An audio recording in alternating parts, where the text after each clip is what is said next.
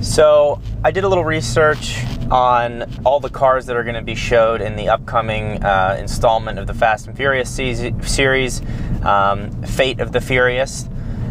And these are the 7 cars that I feel are going to have a decent role in the movie. Obviously, there are going to be other cars you see on the sides, but I don't think main characters are going to be driving them. For example, there was even a twin-turbo Lamborghini Gallardo, is a blue one, that they have on the set, but I don't think it's going to be a main car. It's just going to be on the sidelines, but we don't know yet. So here are the top 7 cars that I chose that I think are going to have a larger role for main characters in this upcoming movie. The first one is the Bentley Continental GT BR9 edition, and it also has a Vorsteiner body kit on it, along with air ride suspension. The reason it has the air ride suspension is because, I guess, moving it from site to site, scene to scene, there's a lot of curbs and driveways and all kinds of stuff, so it was easy to have the air ride suspension. I think the car actually came with that installed, so it helped them save a little bit of money too, and that is going to be driven by none other than Roman Pierce.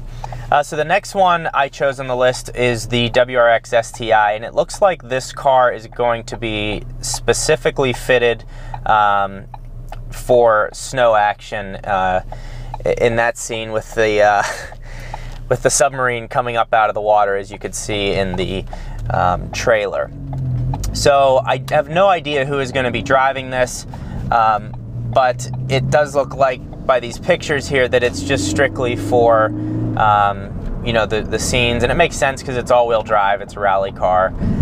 So I had that at number 6 on the list. Number 5, I have the AMG GTS, which is going to be driven by Tej, aka Ludacris.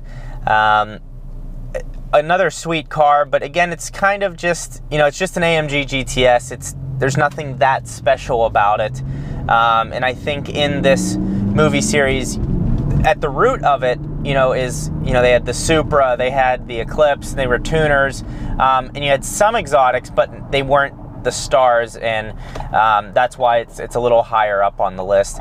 But again, it's going to be a main character driving this car, so I felt it was worth mentioning.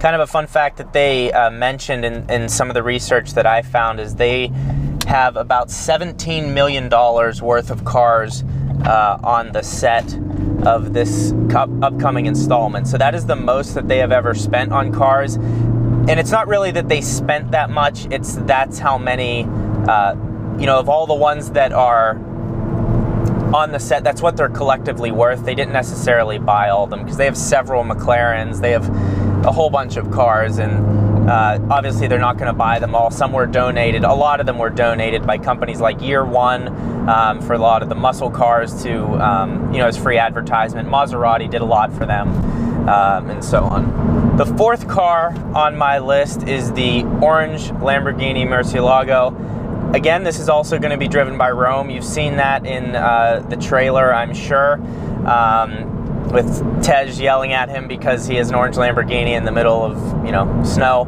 Again, it makes sense. It's all-wheel drive. It's going to be used in the snow scenes. And it's kind of weird. The pictures that they show online, it actually looks like a replica for some reason. Something doesn't look right about the finish of the Murcielago. So it could be a kit car. I don't really know. And I'm just based off what I've seen. So you know, there's no real truth to that, but just kind of interested if you guys know anything about that as well. But I have that ranked as the 4th car. So the 3rd car in my lineup is Dom's Plymouth GTX, and supposedly there is an LS3 swap in this car. There's also some footage online of it actually driving around, and you can hear it, and it sounds really mean. But the reason this is higher up on the list is because this is getting back to the roots of what makes the Fast and Furious such a great series, is because these are cars that, like, an enthusiast likes to see. They're heavily modified, they're extremely clean, and they have history to them, and this continues on Dom's line, you know, with the Charger that he had in the in the first Fast and Furious, and now he's on a Plymouth GTX. It's just, you know, personally, I'm not a fan of muscle cars. I haven't driven many. I don't really understand them, but millions of people love them. So this appeals to them, and then they also have the tuner side, which appeals to other people. So that's what I think the Fast and Furious does a really nice job of. It's not just one or the other, and now they even have exotics, like I previously mentioned. So I like that they're sticking to their roots with that and the Dom character. Number 2 on the list is the Corvette C2 driven by Letty. It has these really fat tires and wheels set up on it. It's red, it has black wheels, it just pops on the big screen. And it's a cool car for Letty to drive. It just kind of fits her character.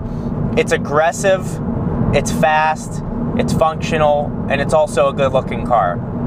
And I think it's a perfect fit for Letty. And again, you know, continues from the roots of where the series started.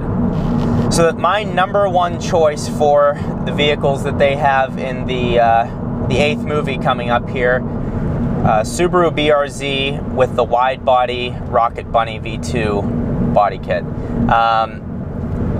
The reason I chose this, partially because I'm more of a fan of tuners.